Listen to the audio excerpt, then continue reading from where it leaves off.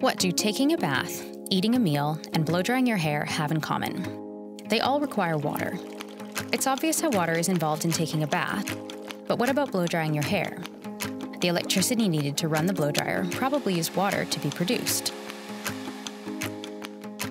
Water is used for resource extraction, energy production, and industrial cooling. Food production uses water when fields are irrigated, livestock are fed, and food is processed. In fact, most of your daily decisions influence the demand for water. This interconnected system is called the water nexus, and all of the water in this system comes from our basin. This shared resource also supports a healthy environment that includes clean air, clean water, wildlife, plants, and more. Due to variation in climate, some years there won't be as much water in the system, or the growing demand for energy, food, and people means more water is being taken out.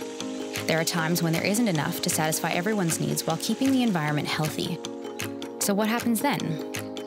There is no final solution to the challenges of the water nexus. Managing water use requires us to work together to identify priorities and understand the trade-offs between energy, food, and people that will happen as we share this precious resource. Everyone's decisions, including yours at home, can bring balance to this complex, interconnected system that we all depend on to survive and thrive.